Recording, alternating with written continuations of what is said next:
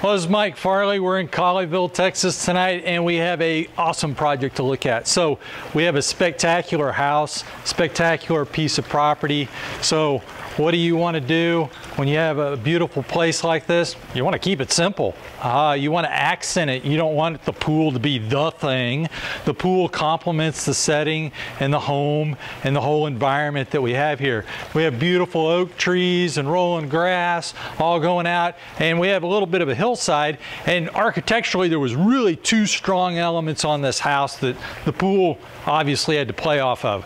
One of them is what I'm looking at right here. You can't see it. It is a massive corton steel fireplace. It is really cool architectural feature. And so what we felt was the pool needed to be centered up on this. The other thing is we wanted to work with the existing covered porch that the builder provided us, but they wanted a sunken kitchen. And so we had to create a sunken area under the existing porch. And so what we did is we took the center line of the fireplace and the center line of the covered porch, which the spa is on, and that's your axis and your cross axis on this particular project. We wanted a huge tanning ledge here, which we came in and put glass tile on top of, so it all looked really nice from a finish standpoint. It's very comfortable. A lot of times we do 6 feet, sometimes 7 feet. This is like 10 foot for the tanning ledge, so a big nice tanning ledge and some benches all the way across. And then recessed off to the side, we had the swim up bar because we wanted the bar stools to kind of be out of the way of the volleyball and basketball games and those type of things. So the bar stools are recessed over to the side. Then we have a sunken kitchen with lots of prep space, nice grill area, and we have everything from a sink, and we've got a refrigerator, everything down in that space that you're going to need for a great party and for a great evening. So we got a TV down there too. So what's cool is you can sit in the spa across the way and look at the TV and wave at everybody on the bar stools.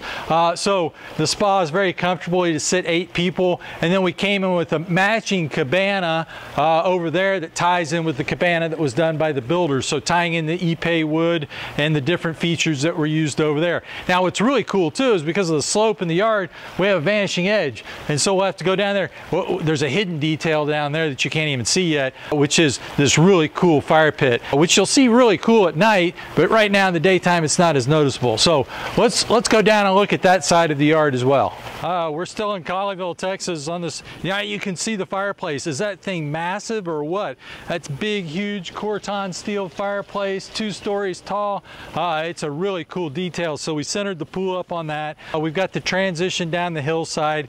Just came in with flanking staircases on both sides that came down, and then we pulled the glass tile that we used on the tanning ledge and the water line down over the wall and into the tank. We wanted the fire pit to be raised so we could comfortably use it as a footstep for our big seating area down here. I mean, we've basically got 6 couches down here for people to hang out and enjoy this level of the pool and the fire in the evenings. So really cool space. You can see all the details of the home. It's a spectacular home and a really pretty piece of property. So we've got some details we'll look at in the kitchen here in a minute, but just wanted to show you how this elevation worked with the yard. So one of the cool details on this particular project is the travertine we used. So it's an oversized travertine paver. You have to be careful with oversized travertine pavers, is you want to use it where the pattern really plays off. And this particular travertine is a really cool look, and the fact that you can see the veins in the travertine going through it, so it adds to the lineal lines of this particular project. So a lot of times people are like, oh, we can't lay the travertine with the lines of the pool, you know, that's just too much, so they'll do it perpendicular to it. Here we actually laid it in line with the pool. It accented the lines, drawing your eye all the way back to the oaks and the grass and the fire pit in the backyard. So one of the neat things is this is a 2 foot by 3 foot piece of travertine. So You want to use this in big spaces. You don't want to use it where there's a lot of little details. We tried to use full pieces in the pattern and how it laid out, so you got to be careful when you think about it. So this sunken kitchen is really cool. We put this backsplash here so we could have some plugs, but it also keeps people that have had maybe too much time at the swim up bar from staggering over here and falling into the kitchen. Because one of the things a lot of people do use is they use this countertop as a walkway from one side of the pool to the other. Now, there's nobody with their food here, so it's not impolite of me to walk through here. The nice thing is we've got a grill area. We've got, you know, a drop-in cooler right here where all the bar stools are so people can get drinks. We've got the ice machine right there making sonic ice. So we've got all that. We've got a fridge in the center here so we can disperse drinks. We've got a sink. We've got some trash can and storage. The grill we tucked to the side, the sink we tucked to the side so we have as much prep space as possible. It's very comfortable to have bar stools along this side for dry seating, along with the bar stools on this side for wet seating, which we have 6 of them. They're set up on a little bit of a shelf, so everybody's standing there is at the same depth, even though the floor is transitioning at different depths. It's a nice little detail to work with. And of course, if we have bar stools in the pool, you got to have in for a cleaning system.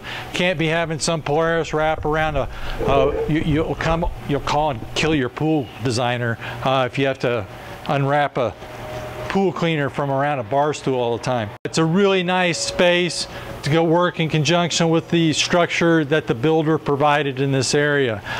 So we had to work a few details out to make sure everything worked great, but the math worked. It's a good thing I'm good with a calculator. So we've got the spa over there, the cabana. This is all centered up on this structure, of course, and the TV. So great space here in Colleyville. It's pretty simple from a aesthetic standpoint, not a lot of water features or fire features, but we wanted it to blend with the architecture of the home and the setting, and just a, you know, a classic, tranquil, peaceful place. So come and relax. This is a great place to be, and we'll talk to y'all later. Have a good night.